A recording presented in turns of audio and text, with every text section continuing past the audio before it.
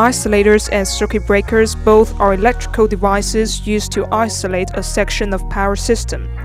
But what is the difference between them? In this video, we'll break it down to you. Before getting down to the point, let's first figure out the definitions of isolator or disconnector and circuit breaker. Isolator is a manually operated mechanical switch that isolates electrical equipment when it needs to be repaired or inspected as part of a regular maintenance schedule for safety reasons.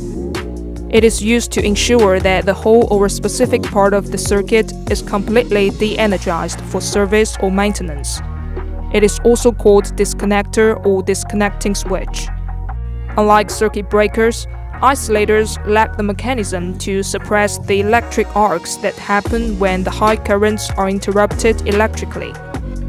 Isolators will not break and make currents. Instead, they will completely isolate currents. So keep in mind that isolator or disconnector should not open when a current is flowing through it. And they may be paired with an earthing switch to ground the portion that has been isolated from the system for ensuring the safety of equipment and the personnel working on it.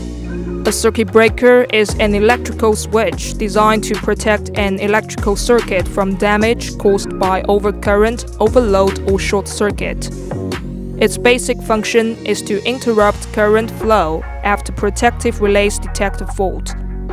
A circuit breaker can make, carry, and break the current under standard circuit conditions. Hence, it is called as an on-load device. The differences between isolator and circuit breaker are tabulated as follows.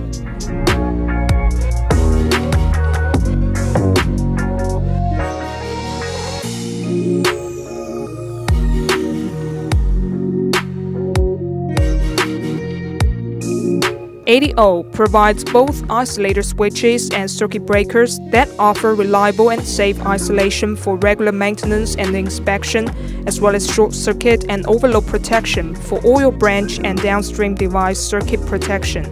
Check out our full line of miniature or vacant branch circuit breakers and isolators, as well as other supplementary protectors in a wide range of pole numbers, amperage options, and trip curves.